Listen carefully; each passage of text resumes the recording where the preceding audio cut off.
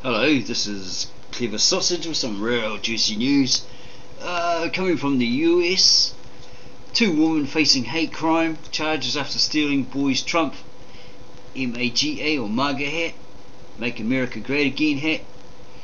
Two women are facing hate crime charges in the United States after confronting a 7-year-old boy and his mother outside the Democratic National Convention in Delaware over their support of President Donald Trump and seizing a Make America Great Again hat. Okay, so some Democrat son was wearing it. Maybe he's into supporting Trump. Maybe he likes Trump. These two are just being bullies.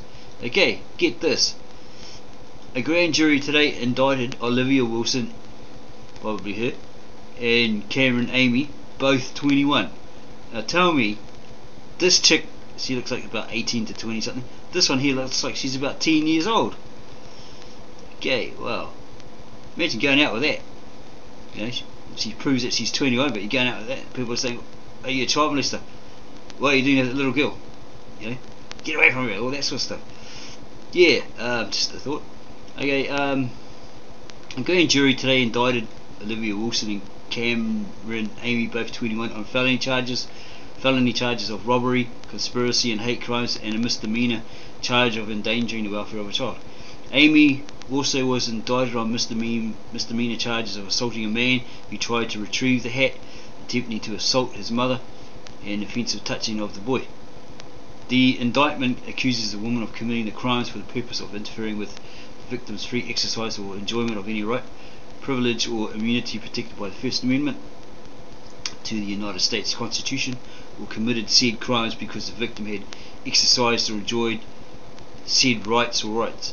Violence in any form is unacceptable, but harming another person, let alone a child, because of the expression of their views, betrays the principles on which our country was founded.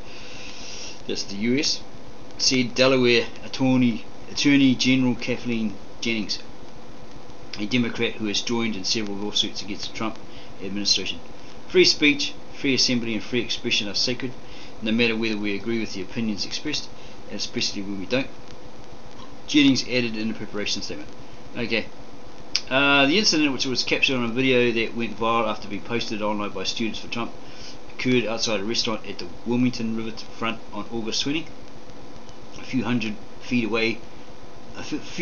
from where Joe Biden gave his DNC acceptance speech that night.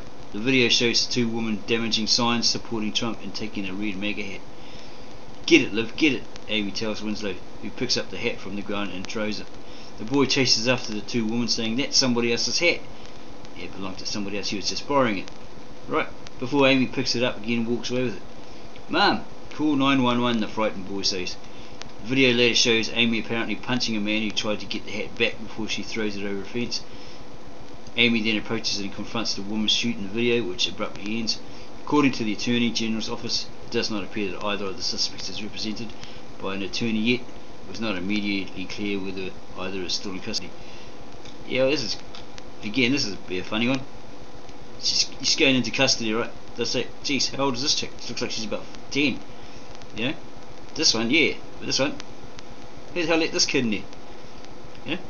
Okay, so if you like the small news segment from Real Juicy News, then do the right thing. Tap the geek to subscribe and leave your comments below, and give us your opinion on this chickie here, this little girlie here. She definitely doesn't look like she's 21. Okay, yeah, it'd be interesting. Okay, we'll see you soon.